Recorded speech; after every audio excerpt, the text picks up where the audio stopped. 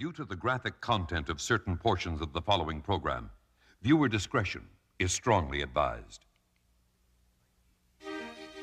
London, England, 1988. A city of over 8 million people whose familiar sights like St. Paul's Cathedral, the Tower Bridge, and Big Ben have been symbols of Western culture for centuries. Exactly 100 years ago, within sight of these historic landmarks, a demon crawled out of the shadows and filled the city with a fear that still lingers today. In 1888, a sexually deranged killer turned the streets of London into his personal hunting ground. He murdered and brutally mutilated 5 women, all within a few blocks of each other in the Whitechapel district. But Scotland Yard's attempts to catch the murderer were futile. In a mocking letter to the police, the killer signed himself Jack the Ripper. But his true identity has been hidden for 100 years in the shadows of Whitechapel. Who was Jack the Ripper? Rosalind Donston, a journalist with a penchant for black magic? Sir William Gull, the Queen's physician, did he brutally silence a blackmail scheme aimed at the royal family? Montague John Druitt, the son of an eminent surgeon whose own family thought he might be the Ripper. A man police called Aaron Kosminski. Though no photograph exists of this Whitechapel immigrant, he was named as a prime suspect in a sealed Scotland Yard file. Or was it the most controversial suspect of all, Queen Victoria's grandson, Prince Albert Victor, Duke of Clarence, and heir to the throne of England? The secret identity of Jack the Ripper.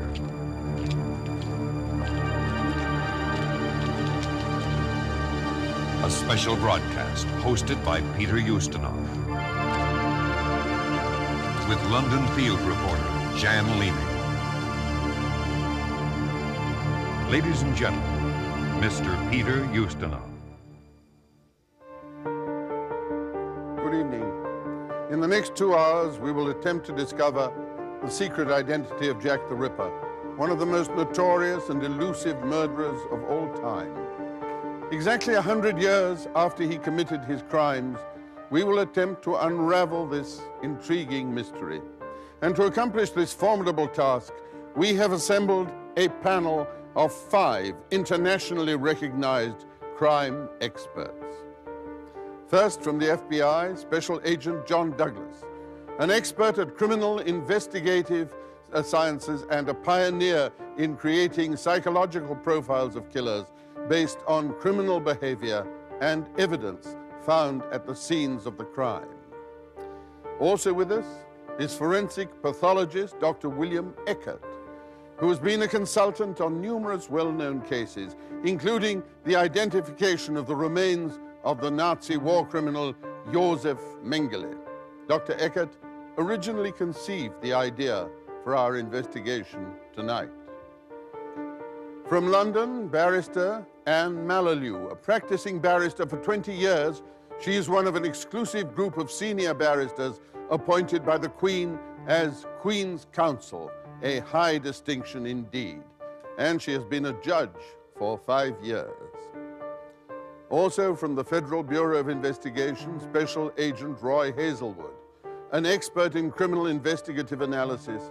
He has been a consultant in hundreds of violent crime investigations throughout North America and Europe. Mr. Douglas and Mr. Hazelwood will share with us their state-of-the-art FBI profile of Jack the Ripper. And finally, representing Scotland Yard, Mr. William Waddell. In addition to being a criminologist for 30 years, he is curator of Scotland Yard's Museum of Crime, the famous Black Museum. Before the turn of the century, the Scotland Yard files on the Ripper case were sealed, leading to charges of cover-up and conspiracy. Standing by with the files in London is our London field reporter, Jan Leeming. Good morning, Jan. Good morning, good evening. These files contain the 100-year-old documents that comprise Scotland Yard's evidence on the Jack the Ripper murders. And later we'll learn the names of the men Scotland Yard identified as the prime suspects in the case. Thank you, Jan. Jack the Ripper has become a household word. But the cruelty of his deeds has been largely forgotten. In truth, he was a serial killer who brutally murdered 5 helpless women. 100 years ago, the Whitechapel district of London was a centre of poverty. Thousands of people lived in crowded and unsanitary conditions. Many were Jewish immigrants who had fled racial persecution in Eastern Europe. The destitute and homeless of Whitechapel rented beds for 4 pence a night in run-down lodging houses known as doss houses.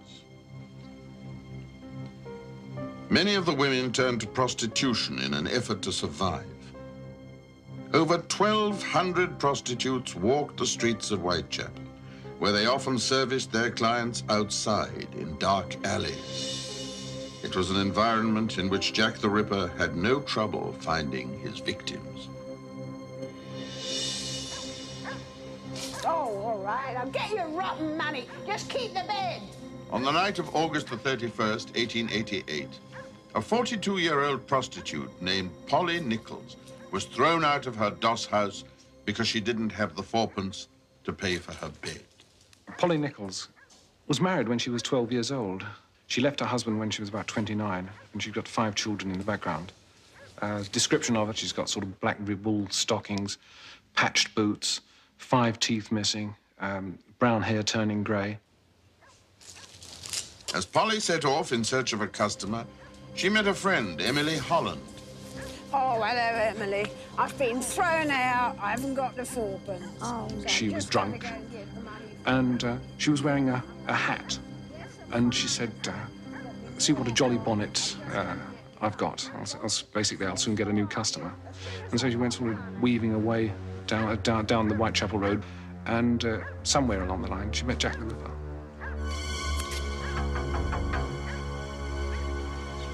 Shortly before 4 a.m. on that night, 2 men, Charles Cross and Robert Paul, were each making their way to work down Bucks Road.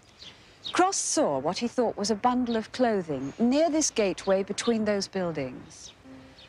On closer inspection, the 2 men realized it was a woman. They went in search of a police constable. Unknowingly, they were the first to discover that a murderer was at work in London's East End. As Cross and Paul went in search of help, Police Constable John Neal entered Bucks Row from the opposite direction. Neal had patrolled this same street just 30 minutes before, and all had been well. Come on, missy, you can't sleep here. Come on, you ladies of the night, come on now, please. Come on, miss. PC Neal, on beat duty, came into the road from the east and, shining his lantern over it, saw what they'd missed. God almighty. That her throat had been cut twice deeply back to the spine from left to right, and she was dead. A local surgeon, Dr. Ralph Llewellyn, was called to examine the body. He stated that Polly had been murdered at 3:30 a.m., 1 hour after she had left the doss house. There was no trail of blood leading to or away from the body. Llewellyn determined that Polly had been killed where she lay. This examination took less than 20 minutes. It shows how sort of casual and limited sort of police investigation was, and the limitation of scientific age, because a doctor just came along, certified death, body was picked up, taken to the workhouse mortuary, a bucket of water was thrown over the blood, and that was the extent of the investigation at that point.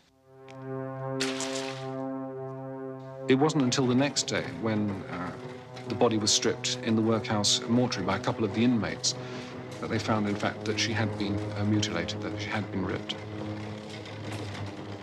There was a great gash running from her breastbone to her abdomen. Her intestines were slightly protruding, and there were 2 stabs in her groin. It was not unusual for women to be raped and have their throats cut, I'm afraid, on the streets in the Victorian slums. It was very unusual for them to be mutilated in that way after death. An elderly insomniac named Mrs. Purkis lived in that room there, less than 10 yards from the scene of the crime. She was awake all night, pacing her room, and yet she heard nothing. No screams, no scuffles. No one heard or saw a thing. How could Jack the Ripper kill so savagely, yet so silently? Why didn't Polly Nichols cry out? And with 3 men approaching from different directions, how could the Ripper have fled into the night without being seen? Scotland Yard was baffled.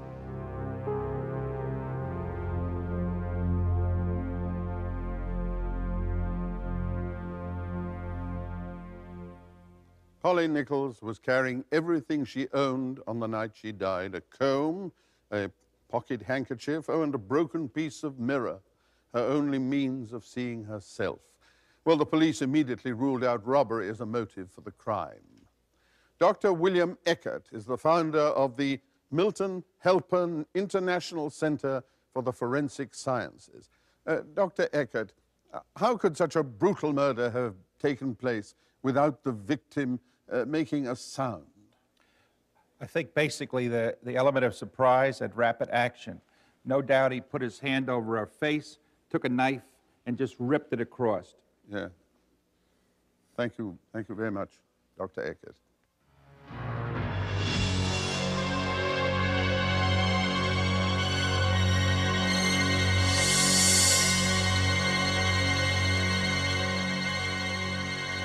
Just 7 days after the murder of his first victim, Polly Nichols, Jack the Ripper struck again. His second victim, Annie Chapman, was no wilting flower. Give me my bar of soap! You're a thief! You get 4 days before her murder, she was seen trading punches with another prostitute, Eliza Cooper, over a bar of soap. Cooper would later recall the fight at the coroner's inquest. I had a quarrel with her on Tuesday before she was murdered. We got to quarreling over this piece of soap. I struck her in the left eye, I believe. I saw afterward that the blow I'd given her had marked her face. I find Annie Chapman the saddest of the victims. She was in poor health. She had inflamed membranes in the brain. The doctors thought she would have died fairly soon in any case. What do you want? a gin, love. Yeah. She was plain, heavily built, strongly built, very strongly built. I think probably rather a masculine-looking woman.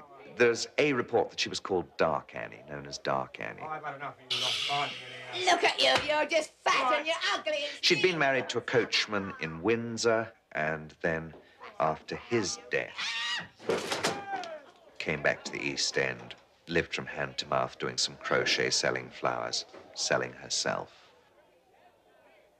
This is Hanbury Street, where Annie Chapman was last seen talking with a stranger 30 minutes before she died. This side of Hanbury Street is much the same as it would have been 100 years ago. But number 29 Hanbury Street, where Annie Chapman's body was found, has been replaced by a brewery. 17 people lived in a tiny house that stood here. On Saturday at 6 a.m., an elderly lodger named John Davis stepped into the yard to relieve himself and discovered Annie Chapman's body alongside the fence. Had he stepped into the yard a few minutes earlier, he would have met Jack the Ripper. Moments later, John Davis and his neighbors summoned a local constable. Sensing they were just minutes behind the killer, the police hurried to examine the evidence. Rumors of the Ripper's second killing had spread throughout Whitechapel, and a small crowd gathered in the passageway leading to Annie's body, yet no one would enter the yard where she lay. Come on, other way, come on. Remy. That grim task fell to Inspector John Chandler.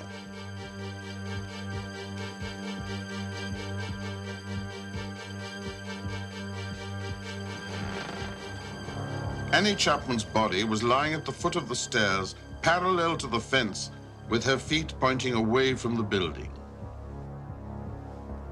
The throat had been cut in 2 places, again almost back to the spinal cord.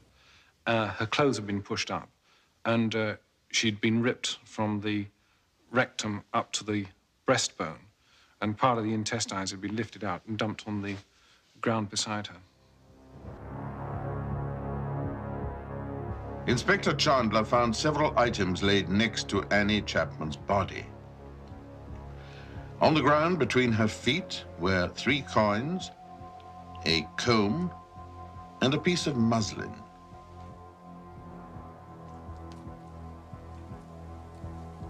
Near her head, he found a piece of paper containing 2 pills and an envelope with markings of a military regiment. There were bloodstains on the fence about 14 inches up from the ground and immediately opposite the woman's neck. Again, there were no signs of a struggle. Once the people in the house realized, in fact, that there was a murder in the backyard, they and the people in the adjacent houses started renting out the windows at the back of the houses so that they could look down into the yard and see the police investigation. There was one particularly interesting clue. Opposite the body, lying in a pan of water, was a leather apron. It was the kind of apron that might be worn by a cobbler, or perhaps a butcher. There was a man living in the area, a man called John Pizer, who, according to one of the police investigators, was also known as Leather Apron, and he immediately became #1 suspect after the Annie Chapman murder. Finding the leather apron by Annie Chapman's body promoted the huge press hullabaloo and started the anti-Semitic action. Because Leather Apron was Jewish, Jews began to be beaten up on the streets. There was a danger of serious rioting, and the police had to act on that. Scotland Yard was under pressure. Racial tensions were high, and the police had 2 unsolved murders with few clues to guide them. But in the case of Annie Chapman, there were witnesses. A carpenter named Albert Kadosh lived next door to the murder site. He went into his yard at 5:20 a.m. and heard a woman utter a single word, no. It came from the exact spot where they discovered Annie Chapman's body. He also heard what he described as a sort of fall against the fence. The investigators later concluded this was Annie Chapman's body and that Kadosh was standing only a few feet from Jack the Ripper as he silently murdered her. They later learned that another eyewitness, Elizabeth Long, had actually seen the murderer. Elizabeth Long passed 29 Hanbury Street just minutes before the murder. She saw a man and a woman talking. She later described the man at a coroner's inquest. He had on a brown deerstalker hat and a dark coat. He looked over 40 and a little taller than the woman. He looked like a foreigner. He had a shabby, genteel appearance. I could hear them talking. He said to her, "Will you?" She said, "Yes."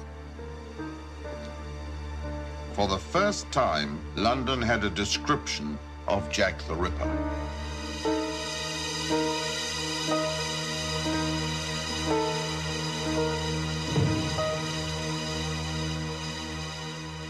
But on September the 10th, 1888, the suspect known as Leather Apron, later identified as John Pizer, was arrested. But on the night of each murder, he had an ironclad alibi. John Pizer was cleared of all charges. Now, Jan Leeming is in London with historian and City of London police officer Donald Rumbelow, author of Jack the Ripper, The Complete Case Book. Donald, you have what is purported to be the knife used by Jack the Ripper. Now, why would Scotland Yard have regarded this as the actual knife? Originally, this was in one piece. It was one of a pair. It was originally bright, sharp, and very new, and came in a box with a blood-stained silk lining. And it came from Hugh Pollard, who was one of the Yard's scientific advisors, and it suggests that Scotland Yard obtained this from the effects or the family of one of the suspects. What kind of knife is it? It's a post-mortem knife. The blade is 8 to 9 inches long, and that's the length of blade that the Ripper was using. It a post-mortem knife with a thumb grip on the blade, and it's designed specifically for cutting upwards. If it were the Ripper's knife, what would it tell us about him? It would suggest that he had access to medical equipment, or that he or his family had a medical background. Shortly after the elusive Whitechapel killer murdered his second victim, Annie Chapman, police received a letter written in blood-red ink, signed Jack the Ripper. Panelist William Waddell is a criminologist for Scotland Yard and the curator of the Yard's famous Black Museum. Mr. Waddell, just a few weeks ago, people everywhere learned that a letter, which had been lost for, I gather, 50 years, signed Jack the Ripper, was turned over to Scotland Yard. And you are, in fact, the man who received that letter. Do tell us about it. Well, in November last year, I received a brown envelope which contained a number of documents that had been missing for about 50 years. One of them was the so-called Dear Boss letter, which is dated the 25th of September, 1988. What is unique about this letter is that it is the first time that the name Jack the Ripper was ever used. Well, many people believe that these letters are authentic. Were any of the letters received by the police written by the killer, do you think? Well, in carrying out an analysis of the writing, it is apparent that it is written in street language. It's deliberately contrived to make it appear that the writer knew something of the crimes, but they are not the words of a psychotic killer. This letter and others have been analysed by the Home Office Forensic Science Laboratory, and if I may quote Dr. Totty, the Assistant Director, he states in a letter to me that all the letters are hoaxes and quite irrelevant to the aim of determining the identity of Jack the Ripper. Yes, they sometimes seem too illiterate to be true. Thank you very much, Mr. Waddell. Mr. Douglas, Mr. Hazelwood.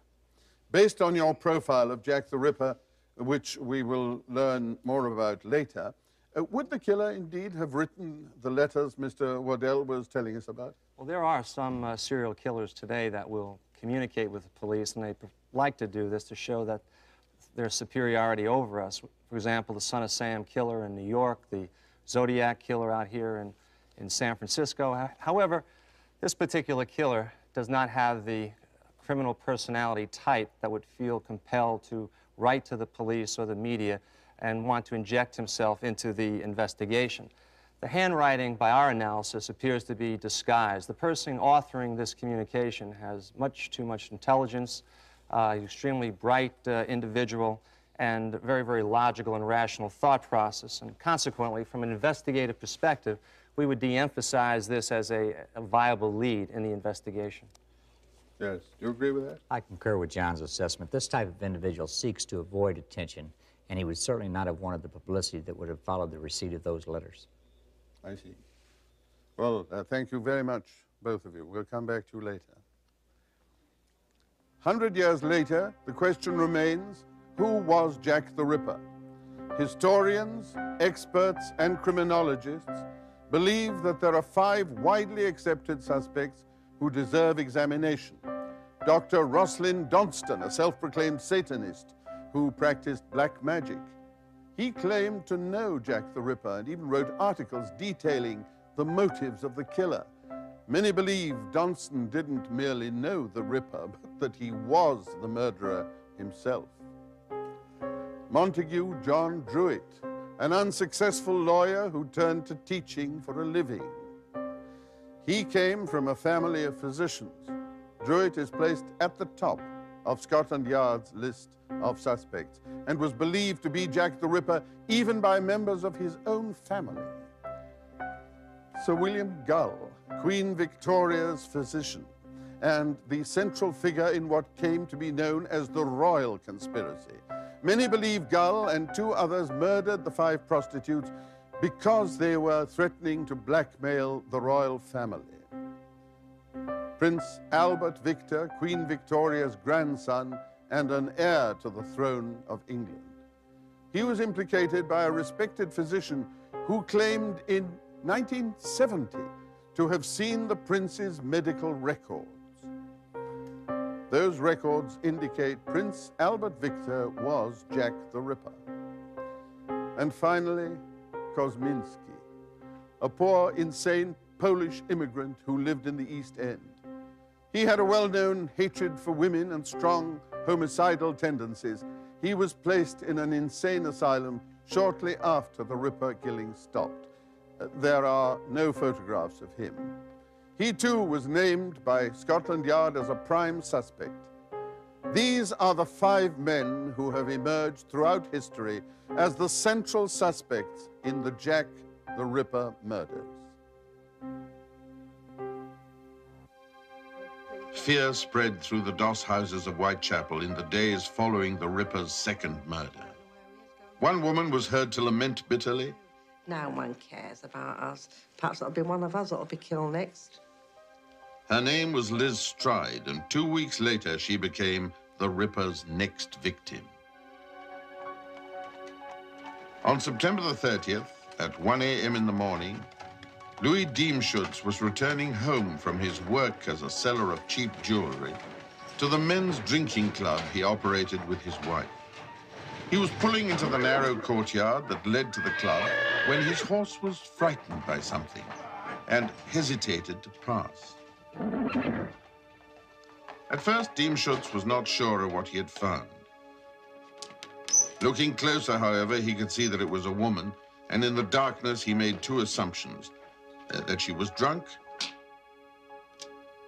and that she was his wife. He left her to sleep it off. But when he found his wife drinking inside the club, Diemschutz returned for a closer look. The woman was dead. It was Elizabeth Stride. Her throat had been cut once, lightly, from left to right. The 2 previous victims had been cut twice, deeply. The assumption is that the murderer was interrupted by hearing Diemschutz approaching. Probably the Ripper was actually standing behind the gateway as Diemschutz went to get a light, and then the Ripper made his escape.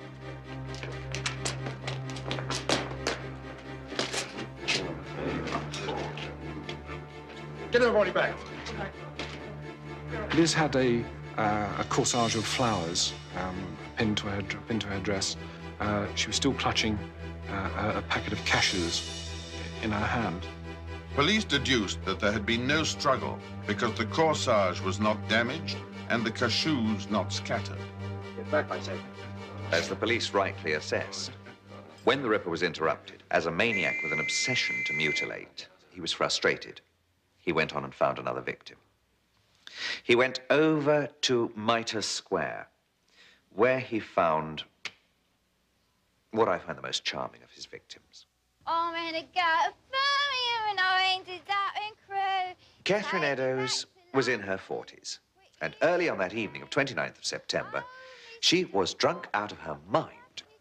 Now, the city police did not make a fuss about drunks. 1 o'clock, she was released as sober enough to go back home. She went out and proceeded to meet Jack the Ripper. Take me back to London as quickly as you can. Oh, Mr. Porter, what a lucky girl I am. Mitre Square was patrolled every 15 minutes by a policeman, Police Constable Watkins. And the funny thing about Mitre Square is that it had an echo on it, so that in Victorian times, when it was patrolled every 15 minutes, the policeman was only out of hearing of the square for about 7 or 8 minutes of that time. Police Constable Watkins went through the square about 1:30. When he came back through the square at 1:45, there was Catherine Eddowes lying in a corner of the square. The body of Catherine Eddowes was in an absolutely terrible state. Her throat had been cut lightly, once again, from left to right. But then, not only had she been disemboweled, her abdomen had been savagely stabbed around inside. There were slashes on the liver, slashes on the pancreas. 1 kidney had been removed. Her womb had been removed violently. There was blood, there was excrement around. It was dreadful. Bill, I'm coming, Bill. You heard any noise? No, no noise. A night watchman who was on duty in a building facing the square had heard nothing. The fourth murder had been committed without signs of struggle in less than 7 minutes. Watkins blew his whistle, summoned up lots of reinforcements. The police came, and the Ripper was now heading back into Whitechapel. According to the Assistant Commissioner of London Police, detectives found blood still swirling in the water of a sink where the Ripper had stopped to rinse his hands. There were many clues left by the murderer that evening, but of the Ripper himself, there was no sign. They found a piece of apron, Catherine Eddowes' apron, with the marks of the knife on it, where he'd wiped the blood from the knife. The piece of apron was found by the police several blocks from Mitre Square. Its discovery linked the Ripper to a mysterious message scrawled on the bricks directly above where the apron was found. The Jewes are not the men that will be blamed for nothing. Had this mysterious message been written by the Ripper? If so, what did it mean? Sir Charles Warren was Commissioner of the Metropolitan Police investigating the Ripper murders. Everyone agreed that the message was a valuable clue, and yet Sir Charles did something that surprised the entire city. He rubbed out the message before a photograph could be taken. He was afraid that it might start an anti-Jewish riot when the morning foot traffic began. Yet it only needed an hour for enough light for a photograph to be taken. So adamant was Sir Charles that the message be removed, he came to this spot and rubbed it out himself. Did Sir Charles destroy a harmless piece of graffiti unrelated to the crime that might have inflamed an anti-Semitic mob? Or did he destroy a valuable clue? Battered by a storm of criticism, Sir Charles resigned 3 weeks later.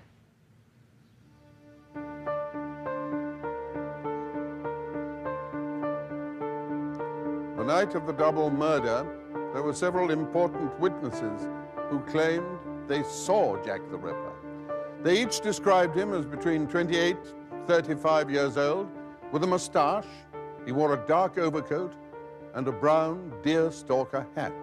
One witness said he carried a parcel about 6 inches by 18 inches, wrapped in newspaper like this one.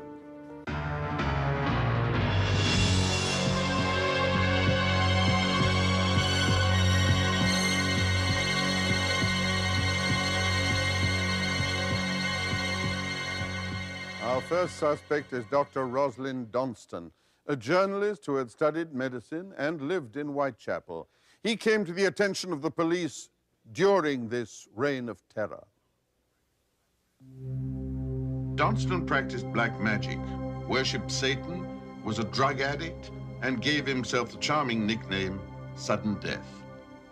In a notorious article for the Pall Mall Gazette, Donston advanced the shocking theory that the Ripper killed to obtain body parts for black magic rituals.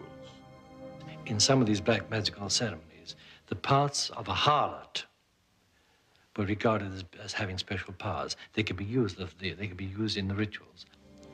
The skin could be used. They could actually be made, some of the fat could be rendered out and made into, with other fats, into form of a candle, which was burnt at a particular point. In his article, Donston described the Ripper's black magic procedures in uncanny detail. One might even say with enthusiasm. Serial murderers often have a compulsion to revel publicly in their crimes. Donston's Ripper article may have been an example of this classic form of exhibitionism. They like to talk about their murders, but they like to do it in such a way that deflects suspicion away from them. Donston said that he actually knew who Jack the Ripper was. And in fact, he spun a yarn about this and actually went to Scotland Yard and made an accusation against a fellow doctor. Donston was a very clever, cunning person. By going to the Yard, by making a statement about the Ripper, he could talk about his own crimes. At the same time, he made himself one of those suspects that you begin to write off. Oh, not him again. Not that yarn again. Those who knew Donston took him more seriously. Vittoria Kramers shared a Whitechapel flat with him, and after a conversation with his mistress had aroused her suspicions, she searched his room. Donston was suspected of being the Ripper by his mistress, Mabel Collins, who said that he told her things and showed her things that convinced her utterly that he was the Ripper. In Donston's room, Kramers found a small metal trunk. Inside were several neckties, and each was covered with a dark, crusty substance. To Kramers, it looked like blood. Had Donston worn these ties while committing the 5 savage murders? I think they may have had a fetishistic connection. In other words, he may have wiped his hands on them. And some serial murderers do this. They keep an article of clothing or a lock of hair or something, one of their victims. And when going back to it, they recreate the impulses that they did on the time, the ecstasy, the orgasm, perhaps, all those things, the excitement, the fear that were associated with that murder. And later on, Aleister Crowley came into possession of that trunk. Aleister Crowley is regarded as the father of modern Satanism, and he participated in black magic rituals with Donston. Crowley never specifically identified Donston as the Ripper, but Crowley did say he knew the murderer. When referring to the box of ties, Crowley said that they had belonged to Jack the Ripper. In the winter of 1888, after the final Ripper murder, Donston experienced a dramatic religious conversion.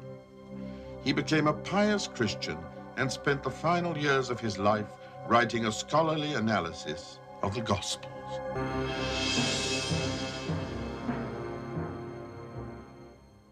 The passage of time, 100 years to be exact, has allowed us to forget how gruesome the Jack the Ripper murders were.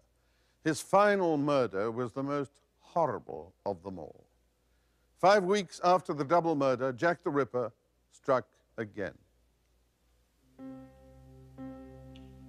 The Ripper was actually working to some sort of internal time clock, because the first murder took place on the 31st of August, the next on the 8th of September, the double event on the 30th of September.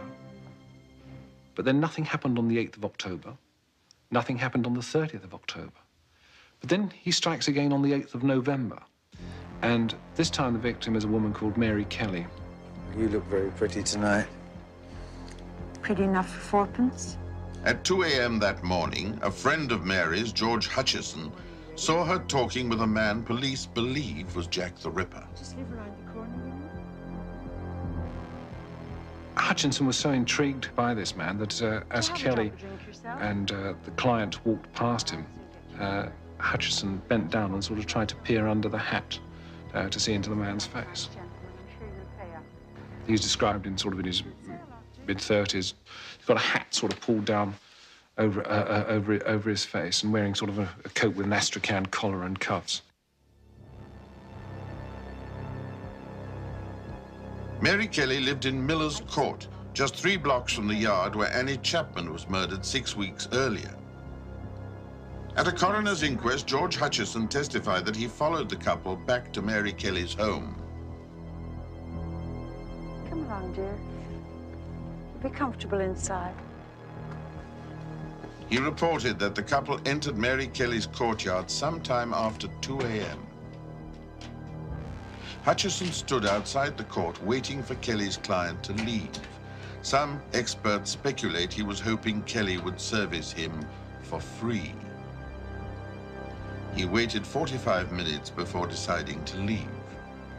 Had he waited a few minutes longer, he would have heard Mary Kelly's final word. Sometime about 4 o'clock in the morning, a woman living in the court, in Miller's Court, heard a voice call out, "Murder."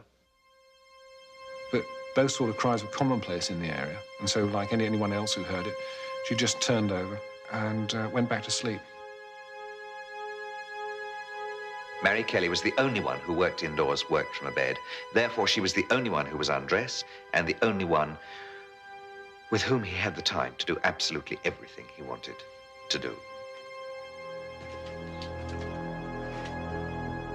The next day, Mary Kelly's body was discovered. The body of Mary Kelly was the most appalling sight any policeman who had seen it ever saw in the whole of his life. It was on the bed in her little room. She was wearing a puff-sleeved chemise. All the flesh had been stripped off her face. All the flesh had been stripped off her chest, down to the rib cage. All the flesh had been stripped off one thigh. Her throat was mangled. There were pieces of flesh on the bedside table. There was blood all over the floor. It was an absolutely frightful spectacle. The existing photograph doesn't really convey the sheer horror that every policeman's memoirs, if they saw it, conveys.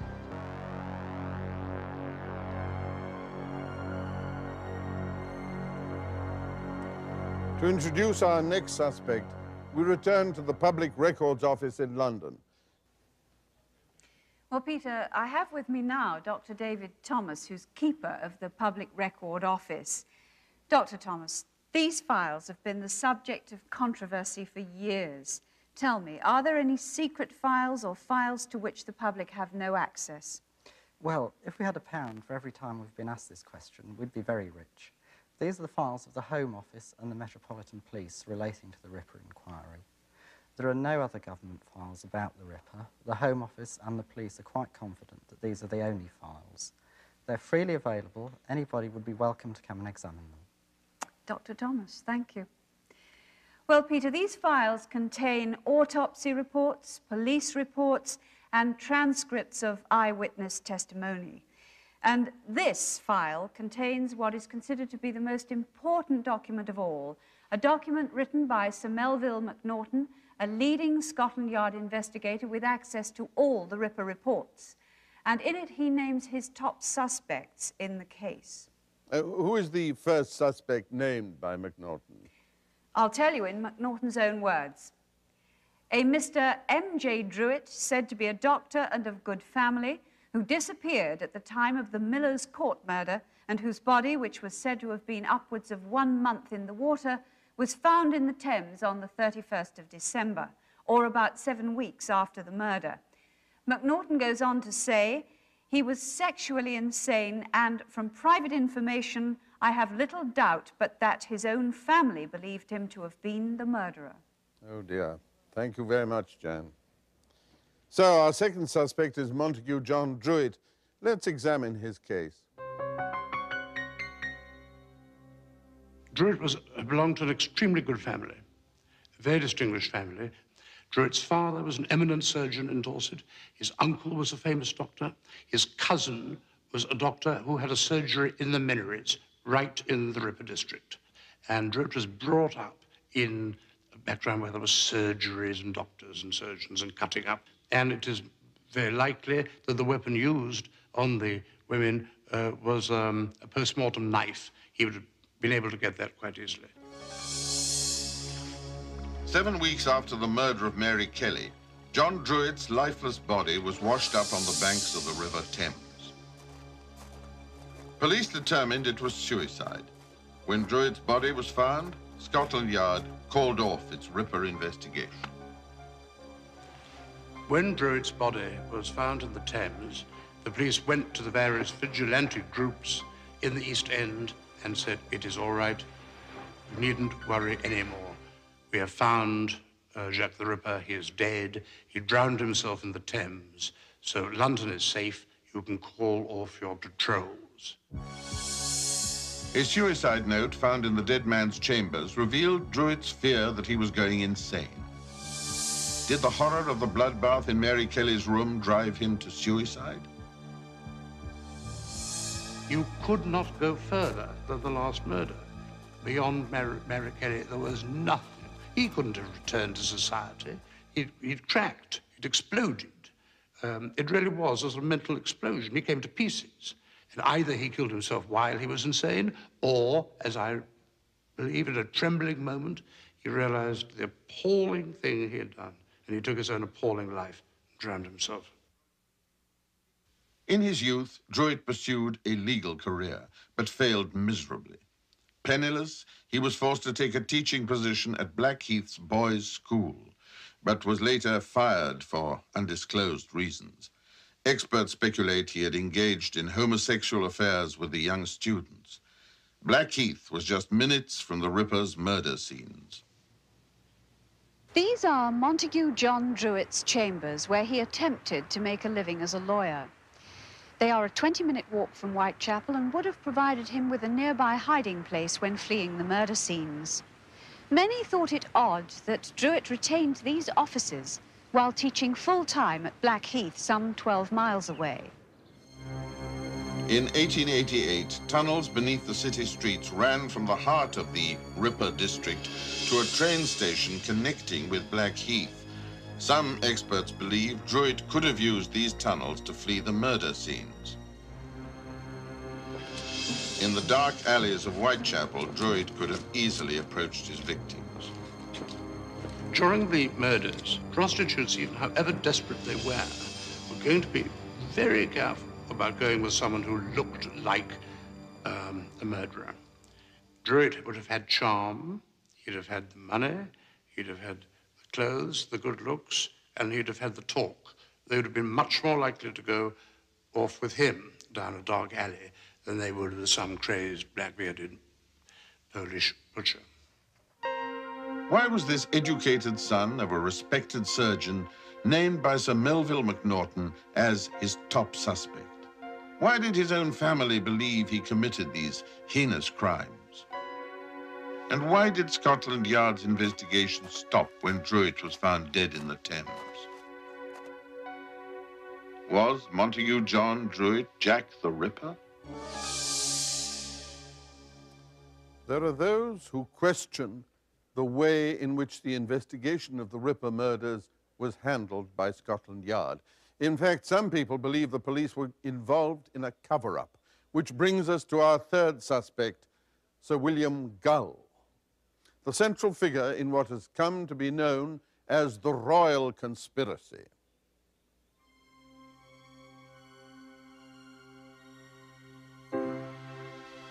By 1888, Queen Victoria had reigned for over 50 years. English society reflected Victoria's personality. It was proud, dignified, and above all, proper. In 1978, Stephen Knight wrote a book that shattered the prim facade of Victorian England. It tied the royal family directly to the Ripper murders.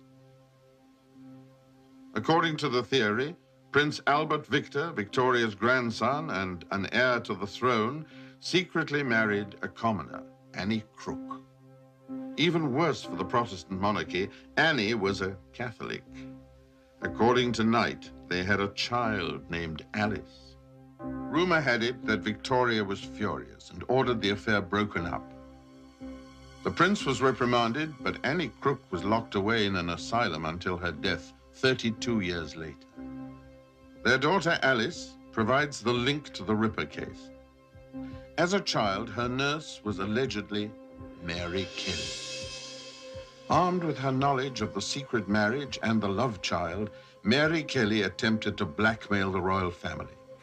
Knight claims that Kelly was joined in the blackmail by 4 other prostitutes: Polly Nichols, Annie Chapman, Liz Stride, and Catherine Eddowes. According to this theory, the 5 women were murdered in order to silence the scandal forever. But Alice Crook was still alive, and she married Walter Sickert, the well-known British artist. They had a son, Joseph. Now, if this account is accurate, he is the unacknowledged heir to the British throne. In a 1973 BBC interview, Sickert went public with his story. Various people high in the government and the royal household became very worried indeed about the possibility of the news getting out. It was decided that Mary Jane Kelly would have to be silenced. The operation was undertaken by the driver, John Netley, and the royal physician, Sir William Gull. According to Sickert, Jack the Ripper is a myth, or rather a fraud. Sickert believes 3 men committed the crimes. John Netley drove Sir William Gull, the royal surgeon, and Sir Robert Anderson, head of Scotland Yard, into Whitechapel. Their mission was to find the women who were blackmailing the royal family. Gull and Anderson shared a fierce loyalty to the crown and a brotherhood in the Freemasons, a secret quasi-religious fraternal order. I have a flask of brandy here, my dear. Can you make it worth my while? Of course we will, my dear. Have you got 4p?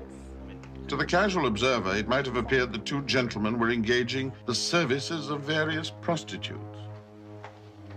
But according to Sickert, Gull and Anderson sought out the 5 women one by one, brutally murdered and mutilated them, and left their bodies to be found in an increasingly terrified city. By the time all 5 had been murdered, Gull and his conspirators had successfully convinced London that the perpetrator was a lone madman, Jack the Ripper. Sickert also claims that the Jewish message was written by Gull or Anderson and ties them to the Ripper murders. The key is their brotherhood in the Freemasons. The Jews are 3 pivotal personalities in the secret Masonic writings, and they are murderers. The Jews were executed and then mutilated in ways strikingly similar to those of the Ripper victims. According to Sickert, Sir Charles Warren, who was also a Freemason, erased the Jewish message to protect the royal conspiracy. Today, Joseph Sickert still lives in London, a stone's throw from Buckingham Palace. At 62 years of age, he is still adamant about his royal heritage. My grandmother, Anne Elizabeth Crook, was married to Albert Victor Christian Edward, Prince of England, the heir presumptive to the throne. English history is filled with battles for control of the throne. Were these brutal murders another version of this age-old struggle for power, disguised as the bloody work of Jack the Ripper?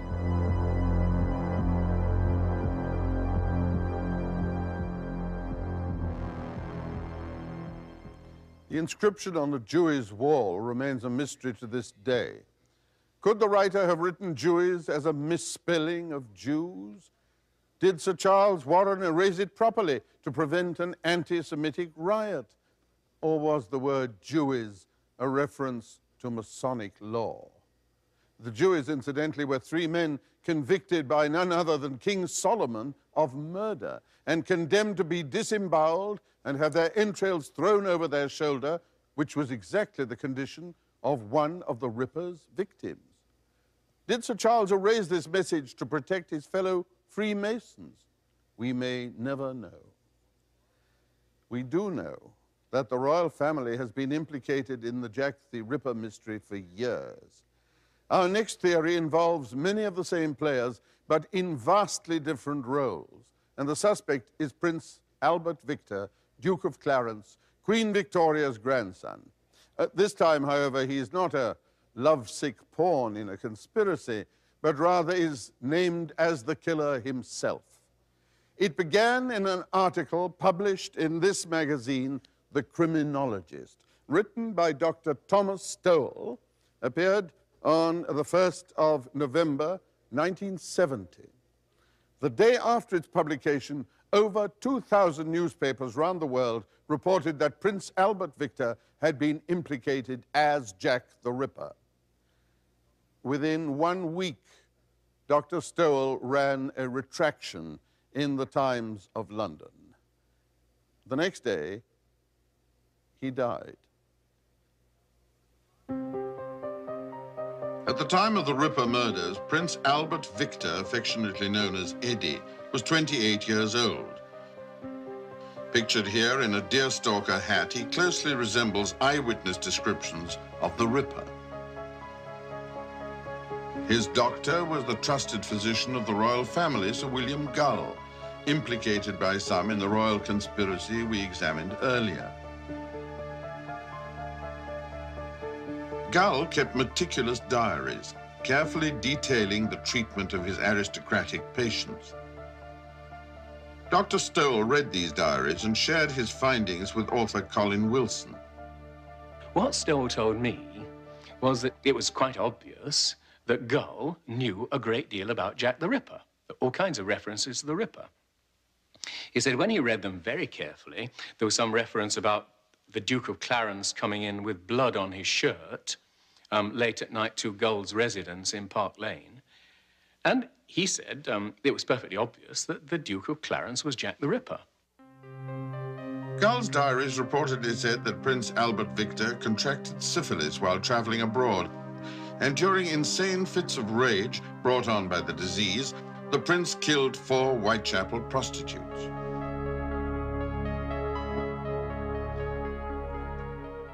After the double murder, Sir William Gull allegedly found the prince wandering in the East End, and at the request of a horrified royal family, locked him away in a lunatic asylum. 3 weeks later, the prince escaped and returned to murder Mary Kelly.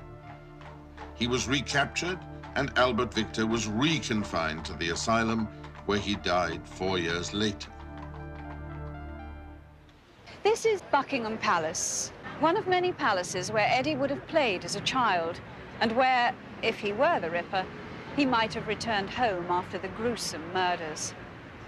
Officially, he died of influenza, but some authors believe he died of syphilis, which drove him insane and drove him to murder. Around the world, there's a theory that Jack the Ripper is connected with royalty. Queen Elizabeth's response to this theory is rubbish.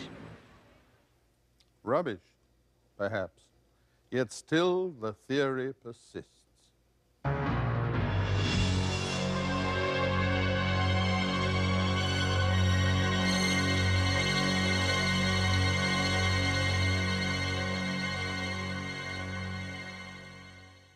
To examine our 5th and final suspect, we turn once again to the files of Scotland Yard.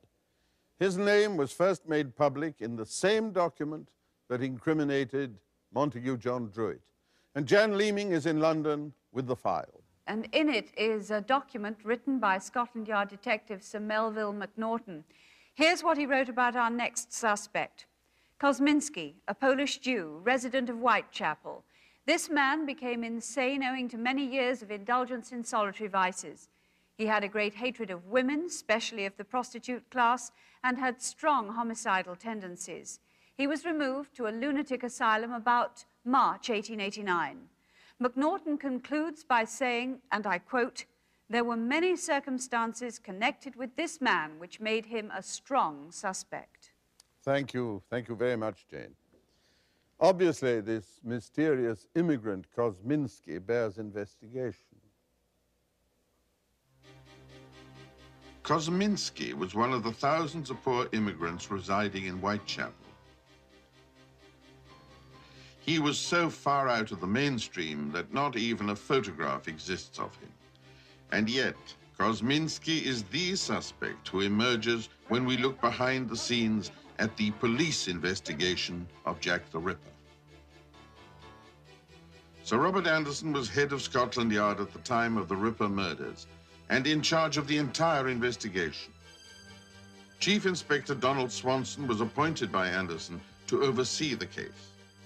These two knew more about the murders than anyone, except the Ripper himself.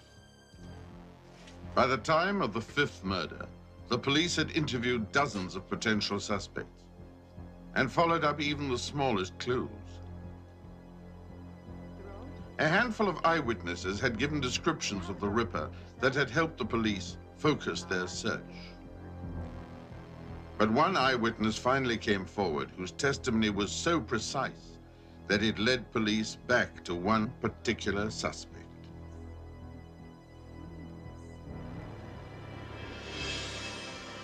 According to Swanson, the suspect was taken out of London to a police safe house called the Seaside Home.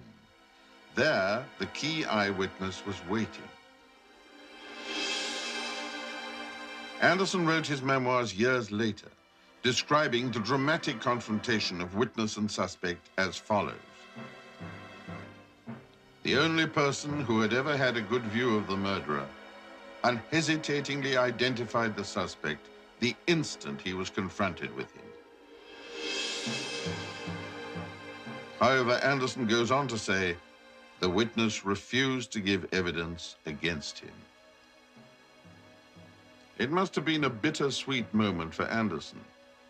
He had solved the case, and yet he couldn't prosecute because the witness would not testify in court. But by the time he wrote his memoirs, Anderson seems to have accepted his disappointment in the Ripper case. He wrote, "I'm almost tempted to reveal the name of Jack the Ripper, but to do so would serve no public good." Still, we are left with the frustrating question, who was this unnamed suspect? A recently new evidence has come to light that answers this question. And to examine it, we go once again live to Jan Leeming in London. Well, Peter, with me now is crime historian Martin Fido, author of the book The Crimes, Detection and Death of Jack the Ripper. He has a piece of evidence which he thinks is going to solve this mystery. Martin, what is it? Well, this is Donald Swanson's personal copy of Sir Robert Anderson's memoirs. And as you can see, he's made notes on the Ripper case here in the margin. Now, Anderson was the man in charge of the case and Swanson was his deputy. That's correct. Yeah. So what do these notes or marginalia tell us? Well, you can see up here, they say, suspect had been identified at the seaside home where he'd been sent by us with difficulty. And down here, you see, he says, Kosminski was the suspect. Kosminski. What does Swanson tell us about Kosminski? Well, he says he was sent to Stepney Workhouse and then to Coney Hatch, that's the local infirmary in the main London asylum, and died shortly afterwards. And when you go, as I did, to the records of those two institutions, you find there was an Aaron Kosminski from Whitechapel who went to both of them. But the records show he went in 2 years after the murders were over. He was a harmless imbecile with the delusion that instincts told him to eat bread from the gutters and never to take a bath. And what's more, he did not die when Swanson says he lived for 30 years in the asylum. Some discrepancy. How can you explain that? Well, I think there's no doubt that the man identified at the seaside home was Jack the Ripper.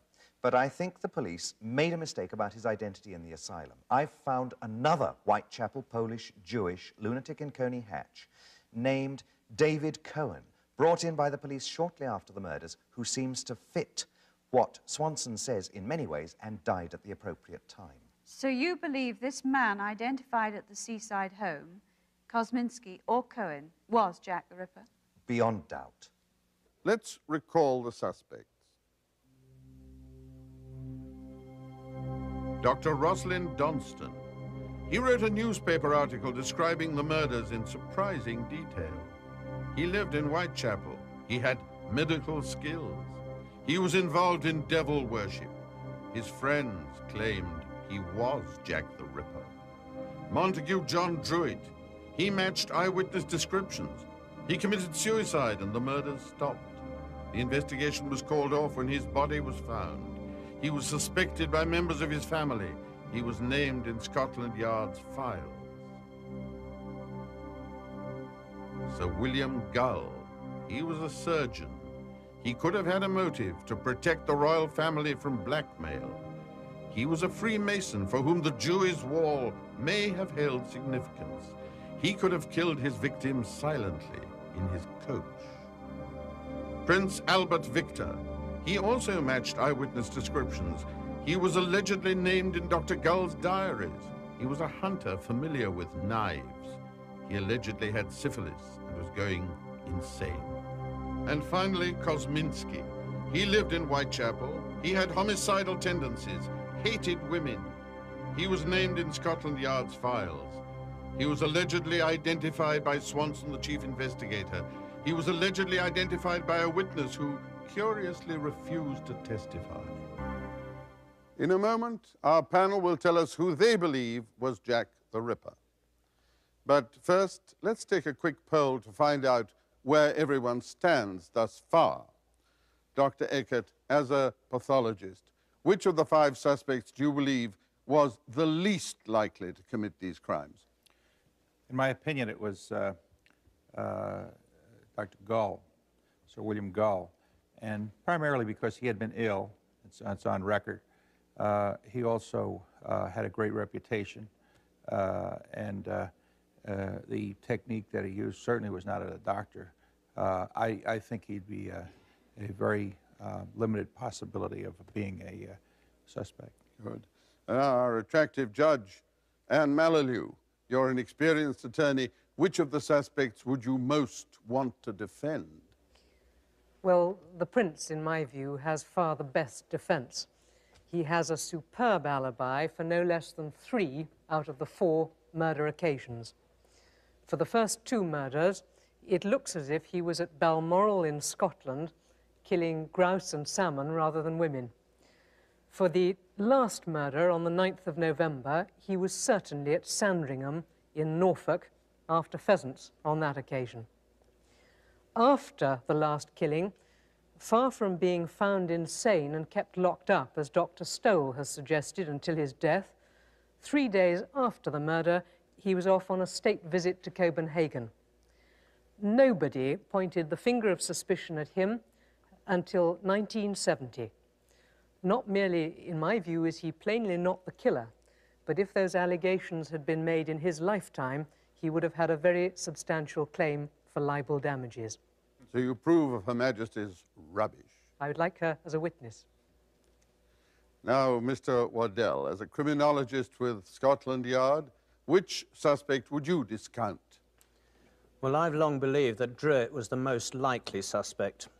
But this has always been based on the fact, 1, that he's in the Macnaghten notes, and 2, that there has been circumstantial evidence provided to say that he was in the right place at the right time. We can now disprove some of that circumstantial evidence. He's the most difficult suspect to eliminate because he's one of the most popular. But analysis of newly found material has decided in my mind that he is no longer the prime suspect. You've changed your mind? I have. Well, I think that's very laudable. And Mr. Douglas, Mr. Hazelwood, which one of you will speak first? I will, sir. I have eliminated Dr. William Gull also. Dr. Gull was approximately 52 years of age, and our experience with these types of mutilation murders indicate that much younger men commit these types of crimes. Secondly, a person of Dr. Gull's social standing would kill in a much less personal manner. He wouldn't relish getting blood on himself or his clothes. If he were to kill, he would do so in a much more impersonal manner, such as using a ligature to strangle the victims.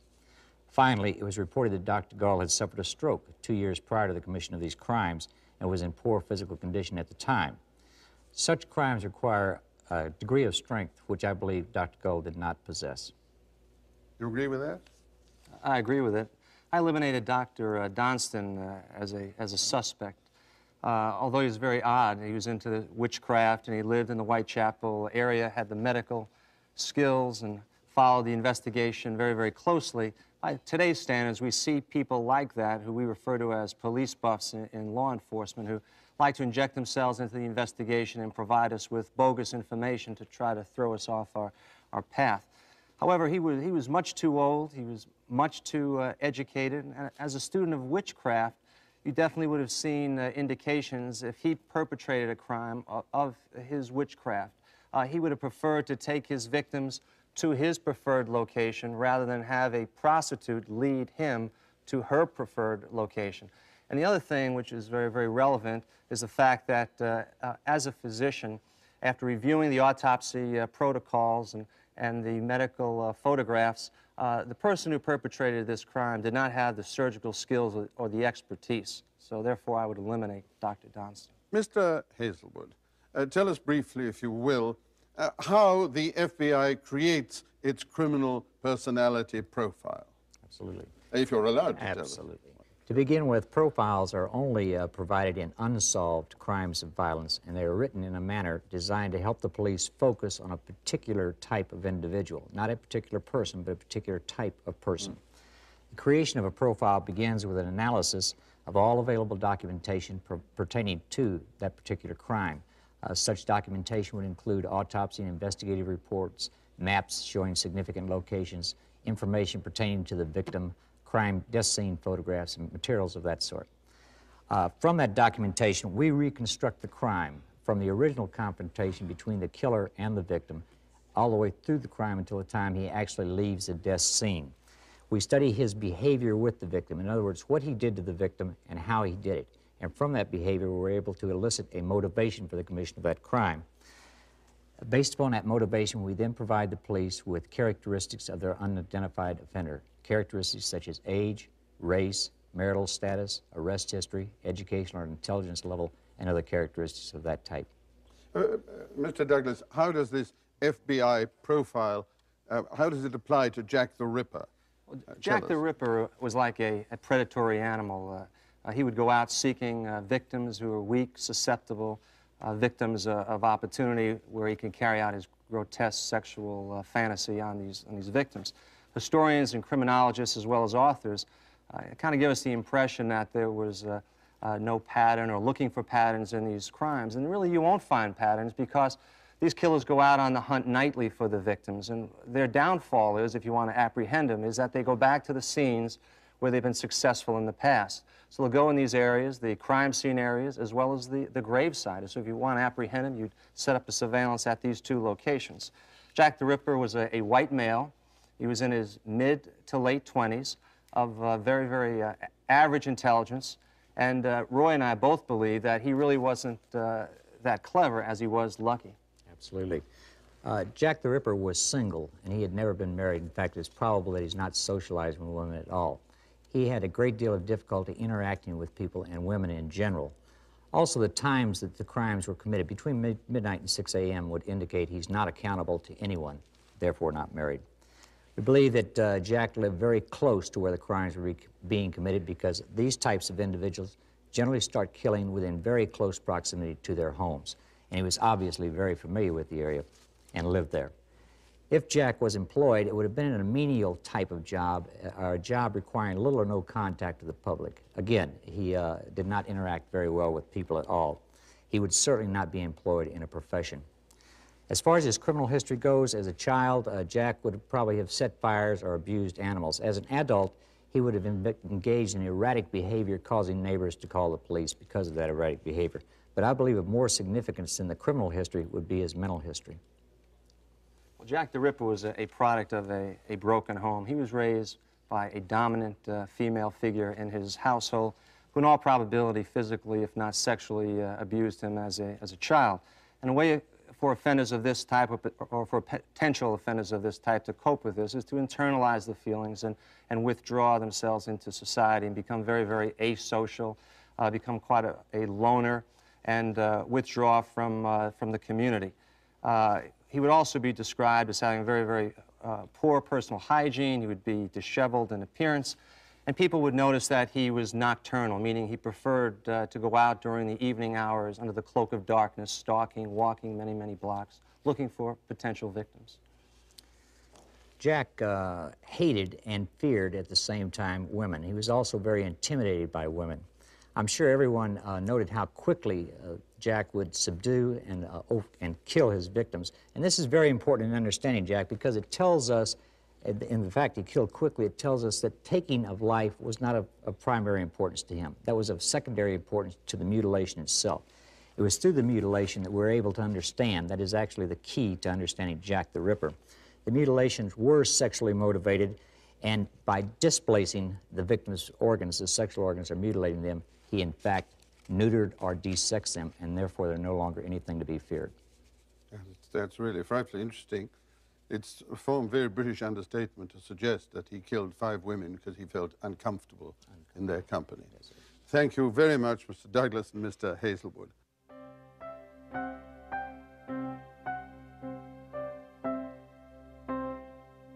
Ladies and gentlemen, the moment of truth is upon us. For 100 years, authors, historians, criminologists have been puzzled by the question, who was Jack the Ripper? Now, 14% of our viewers believe Dr. Rosalind Donston was the Ripper.